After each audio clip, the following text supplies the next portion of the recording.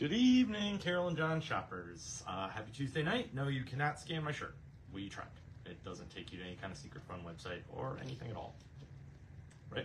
Right. Andrew tried. John Cheer tried with his flip phone to see if it was one of those. Welcome to Tuesday night. We are going to get to the table in a minute. We've got a couple updates like we normally do. What's the first one? We get to introduce somebody tonight. I'm going to introduce these guys because John, you know, Andrew, you know, Kyle's behind the camera as always, but we have a new, I don't want to say staff member, a new piece of support staff. We made a droid. This is CJ-90, little bit vision impaired, so deal with her. She'll help you through the store. If you can understand her, she's very well versed in the inventory of our comic books, but I think I might be the only one who can understand. Yeah, like that's what I told them. What was the other thing I had to? Oh, first, Late Night Comics is this week. Thank you. Late Night Comics is this week. Okay, all right. I'm trying to have a conversation here. Thursday night, the 18th, is 2 days away. It's Late Night Comics. We're coming back after a 2-month hiatus because of sales and holidays and whatnot, and we're coming back with a bang. 50 cents a book. We're not doing dollar books this month. It is 50 cents a book. Essentially half off of normal, completely half off of normal. You don't have to buy 100. You can come in and get books for 50 cents. John Dudas texted me right before we did this video and wanted me to drive the point home that he is committed to Late Night Comics no matter what the weather is like. He is going to sling 80, probably more, if I know him, long boxes from our storage locker, which is very cold. I was just there the other day. Yeah? Okay. You're going to help. Your arm's very little. He's going to sling 80 long boxes into the store no matter the weather, so he would love everybody to turn up no matter the weather. He's committed. Very committed. He used the word committed 3 times in that text message. But that's it for updates. That's what's coming up. We have some stuff brewing in February. The shop's shifting around a little bit. We're going to have a dedicated dollar section we showed you last week. So that's pretty cool. I am missing one thing. Oh, first appearances, and then we'll get to the table, which has a banger at the bottom. I know, it was good. One first appearance this week. Miguel O'Hara, Spider-Man 2099 is the first appearance of Werewolf 2099, and he kills dudes in water. That's kind of weird for a werewolf, but it's cool. But yeah, at the bottom of the table, we started off with one of our most anticipated books of the week, just because how good this Energon universe is developing at Image. So we've got a new one, starting with the G.I. Joe stuff. Cobra Commander #1 is fantastic. It is a little bit of an origin story that takes some old G.I. Joe tropes that were tropey and dopey and odd and makes them very cool. At least that's what the G.I. Joe fan in the room told me. So there's certain things about the G.I. Joe universe that people very much dislike, and they know that when they made this, and they're like, we're going to make you like it, and they do. It is a 5-issue miniseries, just like the Duke one that kicked off a couple weeks ago. It's the other side of that coin, but it does include an origin story for Cobra Commander for people like me who are very unfamiliar with where that dude's coming from. And it's pretty hardcore, and if you like Duke, you'll like this. It's written by the same guy, and they tie everything together super duper well. Can't say I recommend it any more than that. It's great. It's phenomenal, and I'm excited for both miniseries and then whatever comes after. So that is cool. That's your cover A. We've got a blank variant. Boss did this variant, I believe. Tyler Boss did. David Aja. That's Aja? Oh, okay. My bad. Aja, please. If you say Boss, I'll still give it to you. And then 1 in 10 variant. We have a 1 in 50 variant and a 1 in 25. Pretty classic variant. One other #1 from Image this week is The Weatherman, another beginning of a miniseries. It's the 3rd iteration of Weatherman, 3rd miniseries in that line.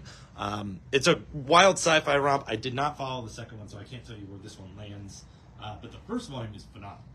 I think they're each 7 issues. So that's what's going on there.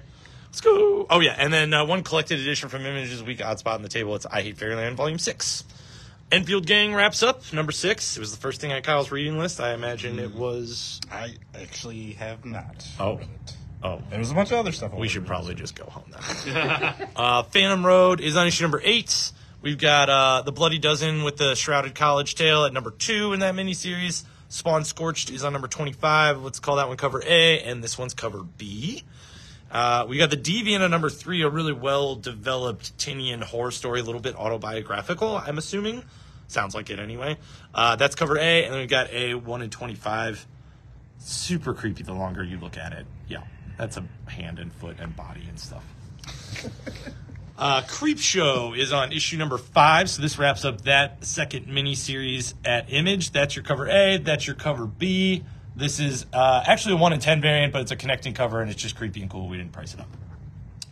G.I. Joe Real American Heroes on number 303. Angry Serpentor. Yeah, he's real angry looking. And then there's your cover B for that one. I actually think I forgot to pull this or something. Come back. And then one last thing from Image. It is a one-shot. It's nice and oversized, big of a thick boy, and it's essentially exactly what it sounds like. It's called The Colonized. It is classic zombies versus classic aliens. I'm talking your shambling hordes of undead and your little green men with gadgets. It is fun and straightforward, and it's got a great Francavilla cover. Yeah, and it's the size of a graphic novel for $9.99. Oh, cool. All right, sweet. I didn't look at the price. What? Collected stuff? Collected stuff, sure. Yeah, collected stuff from Marvel. I'll just go right here. Oh, yeah, okay. I designed it that way. Avengers Beyond, all 5 issues of that Greg Land miniseries. Moving on. Yeah, that's it. New Mutants Lethal Legion. Been a while since that book came out, but it's 5 issues against the Shadow King. You've got Incredible Hulk, one of our favorite new ongoing series from Marvel. Great Hulk stuff. That's volume 1. And then one epic collection from Marvel this week, Amazing Spider-Man, Clone Saga stuff. Clone Saga, volume 1. This is where John Hughes shuts up. Yeah, Last one is one of the mighty Marvel masterworks, The Black Panther. This will be volume 2 for the digest size stuff. Then we got a bunch of Star Wars. High Republic is on issue number 3 of Phase 3. We got cover A right there, cover B right here, and cover C. Bounty Hunters wraps up. It's the last issue of Star Wars Bounty Hunters. Went longer than I thought it would. Issue number 42. It's an oversized issue, and it wraps up well. Has a big old cool droid happening at the end of it. And we got a cover B for that one. One last Star Wars book. It says Obi-Wan Kenobi number 4 in the miniseries. That's your cover A. This is your cover B. And then... I don't even have the remote. What remote? What are you talking about? She can say whatever she wants. She likes Obi-Wan. That was weird. That threw me off. Yeah. Capwolf and the Howling Commandos. It's the last issue of that miniseries, so 4 of 4. And we got Miracle Man Silver Age there on number 7. That's cover A. That's cover B. And that's cover C. I don't know what I uncovered there. Daredevil on number 5. Fun She-Hulk issue. She gets possessed by gluttony, and Daredevil's kind of leaning into the religious side of his life, so he has to exorcise her, and then there's kind of a sexy sentence from Doctor Strange at the end. Great cover, too, Ramita. So that's cover A. That's cover B, your Wolverine variant, and we got a 1 in 25 there. Alien is on number 3 of their current miniseries. That'll be your cover A. Here's your cover B, and your super-duper gross cover, like 1 in 25. Alien eating alien, tearing alien apart. Falling in line with the fall of the House of X. Invincible Iron Man. You've got him and Emma Frost still on the run. So that's number 14. We got the 1 in 50 Marvel Masterpieces all art cover, and then a 1 in 25 variant for that one. Next to it, Spider-Man 2099, this Legacy 100th issue, which is kind of fun, is the first appearance of Werewolf 2099 with the Monster of the Week situation continuing. I think next week is the Mummy? I can't remember. Yeah. But that's number 3 in the miniseries, and then you got a 1 in 10 design variant for that werewolf there. Another wonderful issue of Fantastic Four, this one focusing on the recently returned extended family of the Fantastic Four and their new school days. And it was just fun. It felt like an episode of like a Nickelodeon show. Nice. Like it was super fun. John Shear's not caught up. I just caught up with Fantastic Four, and I have to say, of the ongoing series in the store, that like I don't think enough people are reading. That's probably my current one. That I like. Hulk's good, Ghost Rider's good. We have good following, but FF like catch up on that book. Written by Ryan North too, so tried and true. 1 in 25 variant for that one. New number 1. It's a one shot. It's going to kick off a miniseries that starts with Jackpot and Black Cat next month, maybe the month after. But this is a one shot featuring Jackpot. This is the first time Mary Jane uses her powers in her own titled book, which is kind of cool. It is a gang war tie-in too, loosely, but it's there. So that's cover A. We got cover B, cover C, and cover D. Anything else you got to add about that one? No, she fights a female Electro in this one. So, Oh, yeah, one of the new Sinister Six things. That's the gang war part. White Widow's on number 3 of the miniseries, so 3 of 5. That's your cover A. That's your cover B. X-Men is on Fall of the House of X still, so we're on number 30. Big issue. That's your cover A. We got a 1 in 60 variant by Simone Bianchi, which I haven't seen a 1 in 60 variant before. Kind of weird. Almost feels like a typo. One facsimile edition for Marvel this week. Right? Just one? Yep. Marvel Superheroes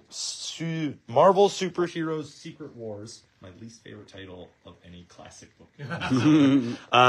That's your regular cover, and then we've got a spiffy, shiny foil variant that you can tell is shiny and spiffy because Kyle made sure it said, ooh.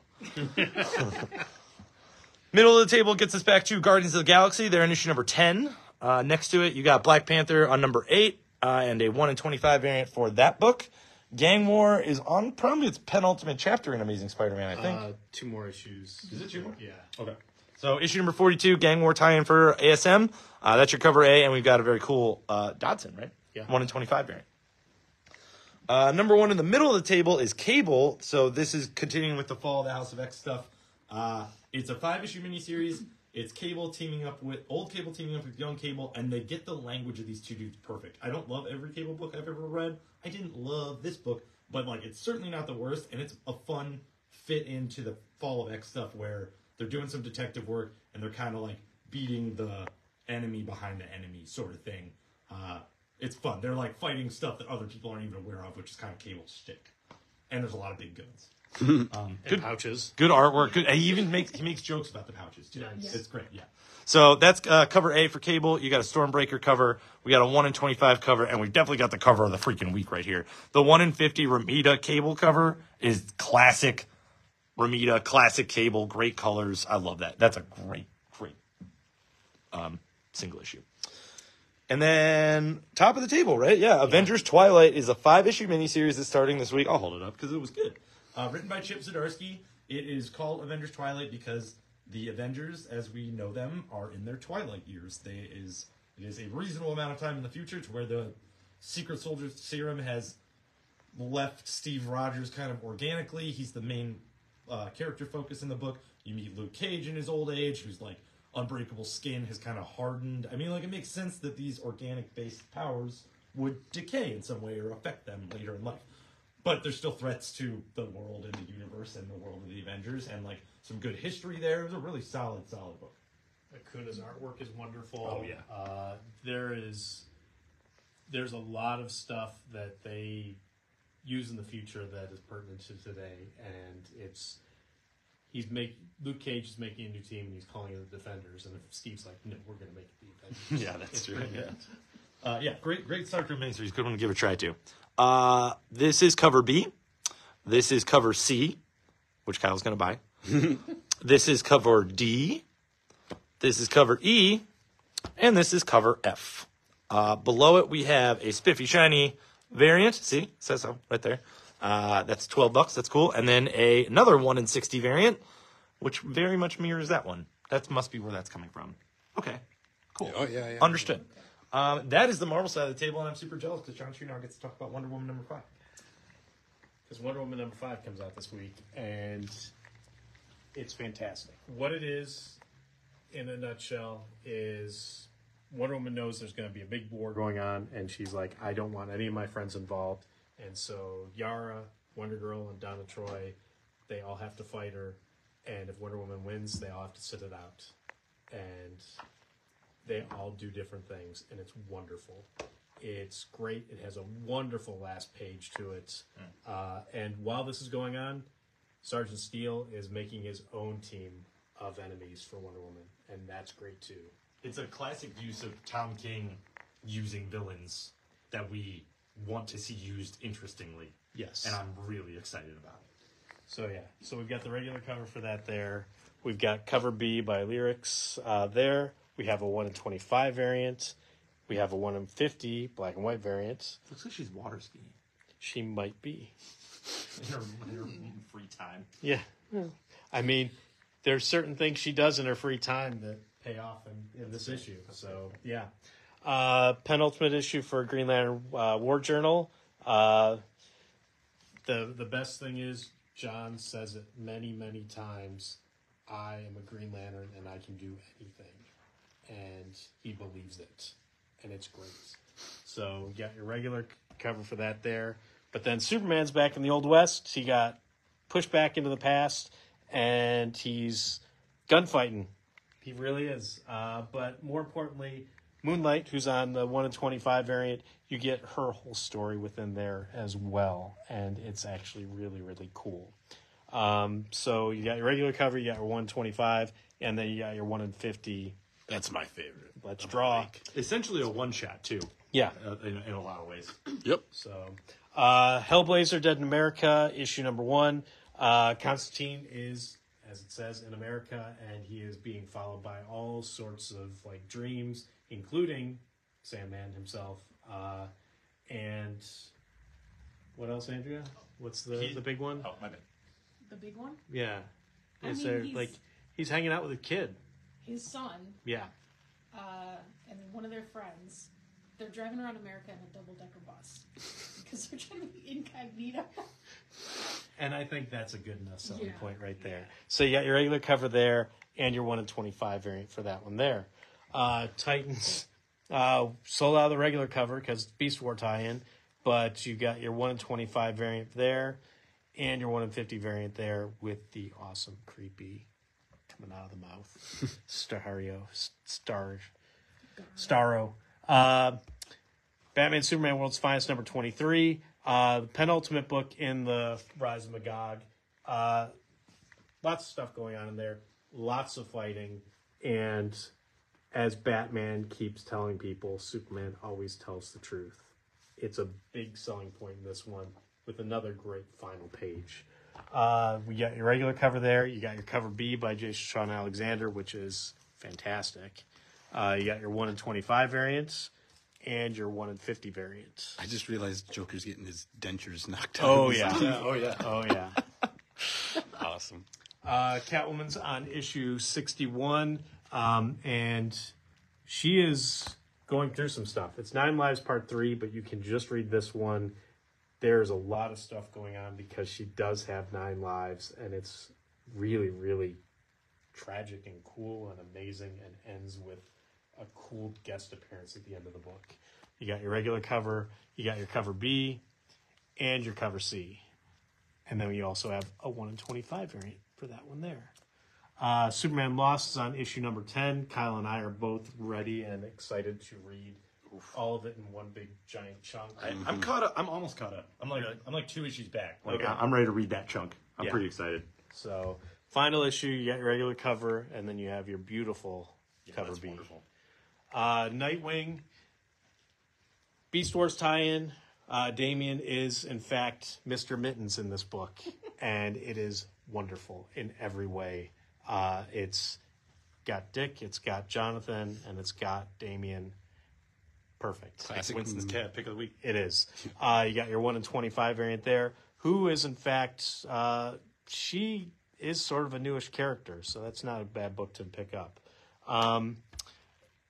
Kong versus Godzilla versus Justice League. Versus Atlantis. Yes. Issue number 4. Issue 1 was slow. Issues 2, 3, and 4 have been nonstop monster action versus superheroes. It's great.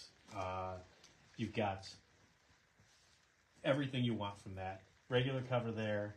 You've got your Godzilla variant there, cover B, and your Kong variant there, cover C, and then your 1 in 25 variant for that there. Man, I really want to catch up on this series. And you really want to catch up on this series? Issues 1 and 2 collected for you right there. So it's great. You got issues 1 and 2 there for all of $5.99, Oh, $6.99. So Nice. Perfect. Yes. The wraparound cover. Show the back. Ooh. Oh, yeah. Yeah, you can't have Justice League versus Godzilla versus Kong without Kong on the cover. Exactly. Or half the Justice League. And then Jake Eric Flash is on issue number 4. Still a good book. And then the one collected edition from DC is Batman the Abyss. It takes place between Tinian stuff and Fear State and the Chip Zdarsky stuff. From Dark Horse, Kevin Smith's Masquerade Volume 2, the final part of that series, collected in hardcover. Crime Suspense Stories Volume 1 from the UC Archives. Stranger Things, Netflix, the Tales from Hawkins, the whole collection in there. And then if you want the issues, you got your issue 3 from The Voyage. And then Space Usagi on issue number 2, and it's wonderful. I love that cover. Yeah. Oh, yeah, gotta love it. Black Hammer The End is on issue number 5. Army of Darkness Forever is on issue number 4. But the other big one of the week is James Bond 007. Woo! Garth Ennis is writing James Bond. He's doing it in the style of the novels, and it's his first time taking on the character. So we got issue 1 right here. John was very excited about that, so he made sure we ordered more for the table. He was excited. He was. Oh, I'm freaking stoked. He was excited. Yes. The beginning of this book is bonkers. So there you go. This is good. From the Netflix series Rebel Moon, you got Zack Snyder's series, issue 1. Jump on it now, especially if you dig it. Rick and Morty, Meeseeks PI, we've got your cover A, and then you have your awesome noir variant cover B. And then, because we can never have too much cat manga, The Masterful Cat is depressed again today, volume 7. You could just say all the random words and put the word cat in the middle, and it would just That's be a what mom book. most of those are. Yes. Yeah. So, and then Kids Books. Why are you You looking at want me the like books? I read any of these? Yeah, you It is exciting that we have a big old roll of Percy Jackson here. They just released a Percy Jackson show on Disney Plus. John's daughters are super into it. We've had a lot of requests for Percy Jackson stuff, which I thought was kind of out of vogue, but it's not. So it's kind of fun. It's great myth and mythological creatures and a kid doing the right thing. It's probably better than Harry Potter. My Little Pony has a one shot. We got the Kentucky Roller Derby. Then we've got another one shot from Sonic. This is Fang the Hunter. I'm not familiar with this Sonic character, but there he is. He looks cool. He does look cool. Look at that. Star Wars Hyperspace Stories gives us a graphic novel collecting issues 5 through 8 that is all scum and villainy focused, which is pretty rad. We've got some new Bluey Easter activity books and sticker books and board books, which is really fun. And then a few things to fill in the spots on the table last week. Original graphic novel, some Spider-Man reprints featuring Madame Mask, and the 2 Juggernaut issues that are John Chu's favorite Amazing Spider-Man issues. fantastic, and they're collected in there. Really great, fun fourth wall breaking Spider-Man story and Quantum Quest, and then Spider-Ham and Spider T-Rex. I'm gonna wrap this up and go read James Bond because those first 3 pages were phenomenal. Whenever somebody comes in the shop tomorrow, please make sure to say hi to CJ. Welcome her to the staff. Beyond that, I think we're good. We will see you on Thursday for Late Night Comics after we see you tomorrow for your comic books. Have a wonderful evening.